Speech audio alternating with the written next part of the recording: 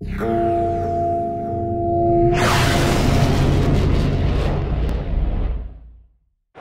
this is John with the Garmin Marine Team. We're here at the Fort Lauderdale International Boat Show 2021, and we wanted to run through some new radars that we actually came out with.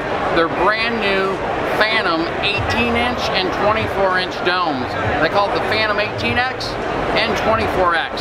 And now they come in not only white, but we have them in black domes too. Some of the cool features that we have over the prior models, we have a faster rotation up to 60 RPM per minute. So that way we can actually see moving targets that are moving faster. It'll be able to show those on the screen much better. We've also increased the power. So we've gone from 40 watts in the prior version to 50 watts. So with that we can reach out further and get better target separation with those 48 nautical mile dome radars. Another cool feature that we have built into that is obviously our motion scope that allow you to see moving targets. Coming towards you is red and going away is green, and that's using Doppler radar, and we call it motion scope. We've also added a couple new features here that are really cool. We can go in and change target sizes.